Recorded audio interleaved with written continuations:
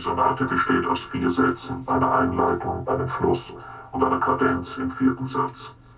Der erste Satz ist ein Rondo mit 4 Hauptthemen, die in diesem Text der Sonate besonders bezeichnet sind.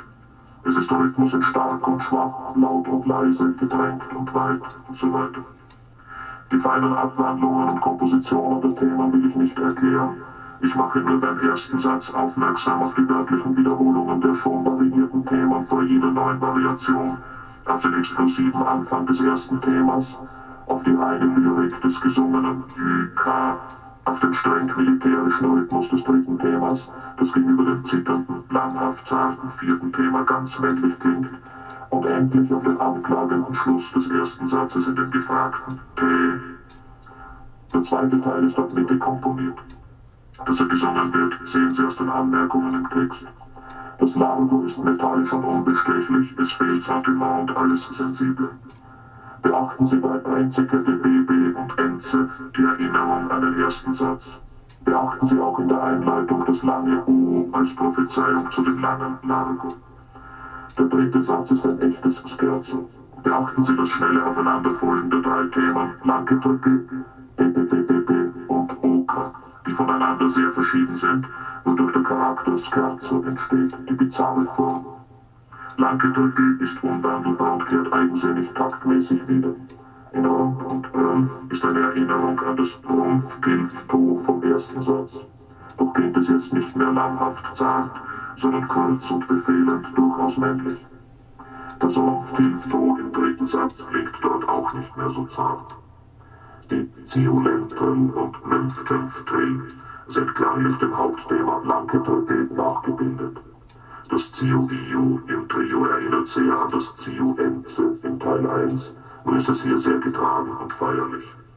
Das Scherzo unterscheidet sich wesentlich von allen 3 Sätzen, in denen das lange B außerordentlich wichtig ist. Im Scherzo kommt kein B vor. Der 4. Satz ist der strengste und dabei reich im Aufbau. 4 Themen sind wieder im Text genau bezeichnet. Der Block Rem bis OB wird wörtlich wiederholt. Es folgt eine lange Durcharbeitung mit vielen Überraschungen und endlich erscheint der Block wieder, nur dass die Reihenfolge der Themen geändert ist. Das Überleitungsthema OB erinnert entfernt an den 2. Satz. Der lange, schnelle 4. Satz ist für den Vortragenden eine gute Nummernprobe, besonders da die endlosen Wiederholungen, um nicht gleichförmig zu klingen, oft eine große Erhebung der Stimme erfordern. Beim Schluss mache ich aufmerksam auf das beabsichtigte Rückklingen des Alphabetes bis zum A. Man ahnt das und erwartet das A mit Spannung, aber es hört zweimal schmerzlich bei B auf. Das B klingt hier in der Zusammenstellung schmerzlich. Beruhigend folgt die Auflösung im 3. Alphabet beim A. Nun aber folgt das Alphabet zum Schluss ein letztes und 4. Mal und endet sehr schmerzlich auf B. Ich habe dadurch die Banalität vermieden, die sehr nahe gelegen hätte, die allerdings nötige Auflösung an den Schluss zu verlegen. Meine Sonate in Urlauten ist auf den ersten Satz aufgebaut, einem Rondo mit dem Hauptthema 5. Dieses Hauptthema ist teilweise entlehnt einem Gedicht von Raoul Hausmann, das sich so schrieb. Und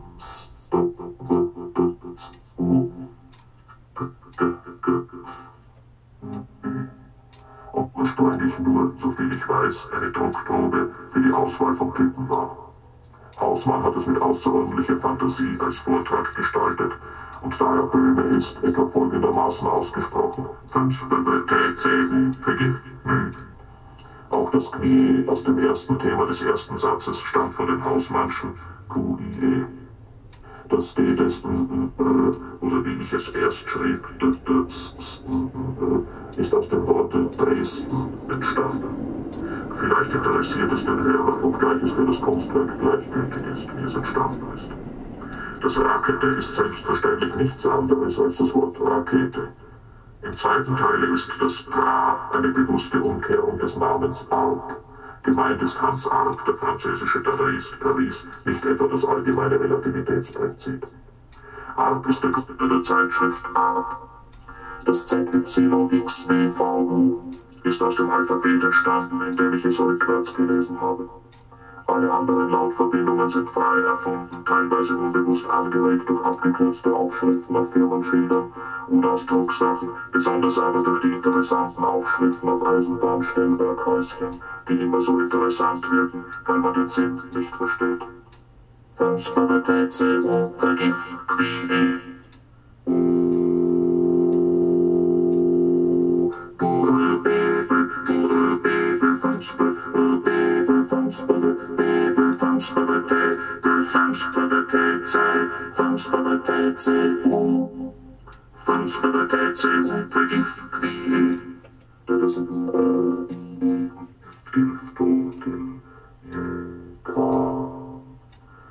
Ticket the baby is coming, to enter to ends coming, rock the baby, und Stiftung.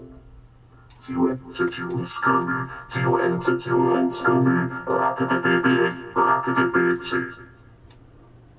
Punch for the dead table, or take a baby, rocket the rent ticket, the rocket the rent ticket, the rocket the rent ticket, the rocket the rent ticket, the rocket the rent ticket, the rocket the rent ticket, the baby.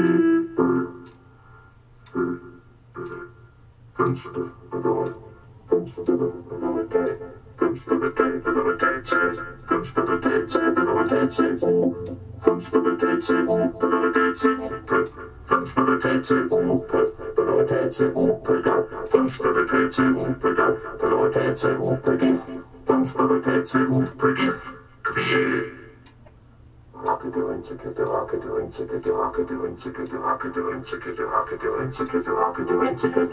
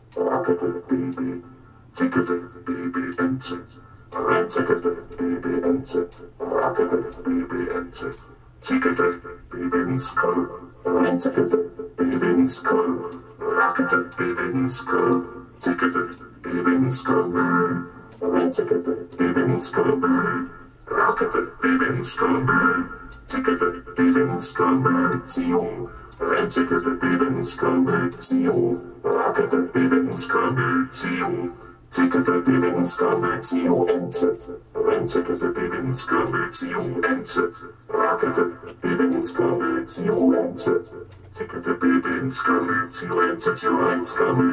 Entwickelte Lebenskonvention. Rocket the baby's coming, to enter to let's coming, rocket the baby, off the door, to enter to let's coming, to enter to let's coming, rocket the baby, rocket the baby, and spell the say open the beer, that isn't early, gifted to the